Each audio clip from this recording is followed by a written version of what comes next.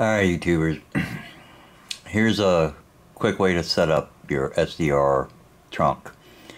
Yeah, you go and get it. This is beta 3, and forgive me, the camera's going to be shaky and stuff because my tripod latch broke of all times, but here's how you do it. Once you download the file, you'll need the SDR Trunk software and you need the ZagDag, this one here.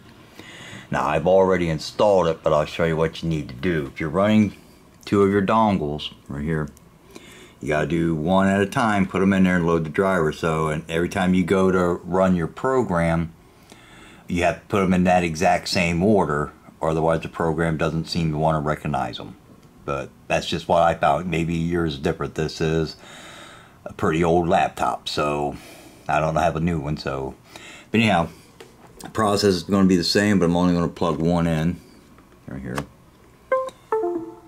Oops. And you got to make sure the USB's a little loose on here. There you go. That don't disconnect on you. And like I said, I'm only going to do the one, but you would do it the same way for each USB dongle. So go up here and you run ZagDag, however you pronounce it. And it's going to ask you, yeah. And it's going to pop up.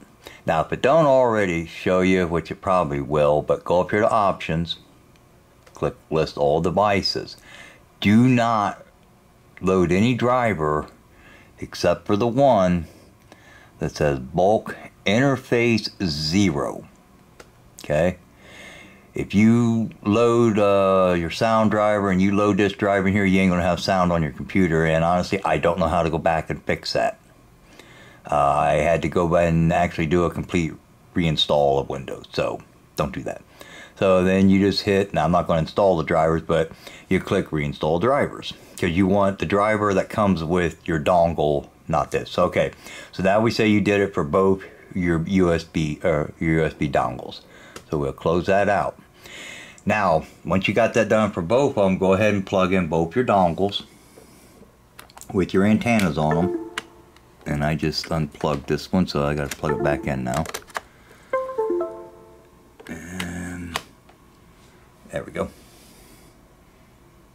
You want to wait till you, okay, now it took. You want to make sure you hear both that it took and didn't disconnect on you. Now, what you got to do is come up here to your SDR program. Like I said, this one's beta 3. I got the beta 5. I like a little better, but this one does work. And like I said, bear with me because I'm doing this one-handed because my tripod broke on me.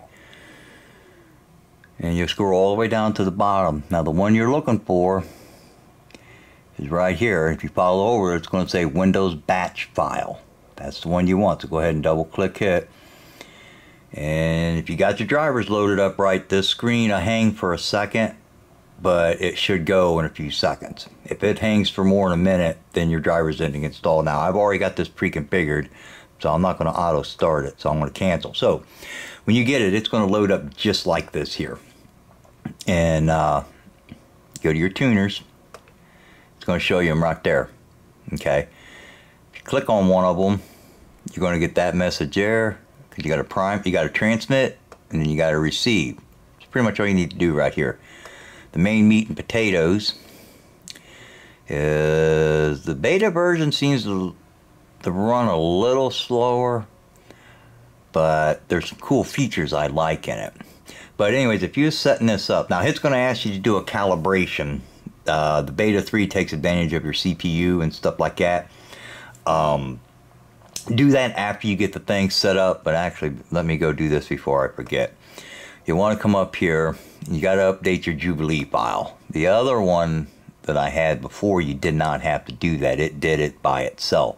But here, decoder, JMBE audio, click that, check for library update. It's going to come up and you'll see something up here that says create library. Go ahead and click that, let it update. This is what is decoding your stuff, your signals. Now, here is your calibration one. After you get it all done and you know it's working, then go here and run that. You can't have the program scanning for your channels. Just make sure everything is stopped and you just come here and just update that. It takes a good minute, like I said, or depending on how fast your computer is. This one So 2014.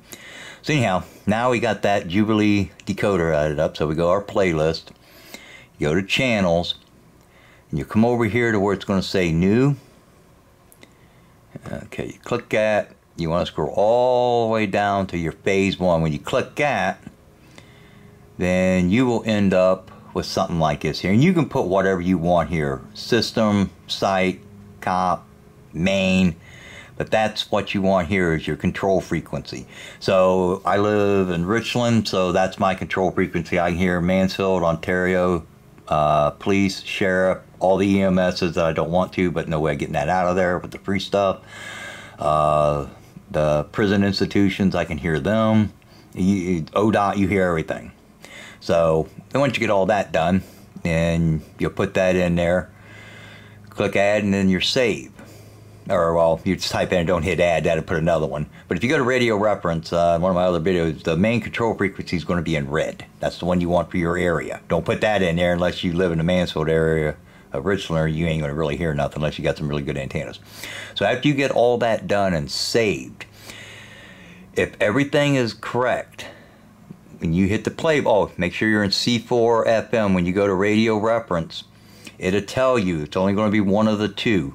For your frequency, here in Richland, it's C4 FM. LSM is a multi or simulcast, but if that frequency is for your town and area, and if it's LMS, you've got to click that one or it ain't going to do anything. It'll just set up over here in this corner here and say idle, or if it does work, you're not going to hear nothing. So for Mansfield, Ohio, it's C4 FM. So and then you click save after you change anything on here, and then start it. And then you can come back out here, go to now playing, there we go. It may take it a few seconds depending on your antennas and where you're at, but if you see control call active and this is bounce around, you're seeing your streams, make sure your little icon here is unchecked.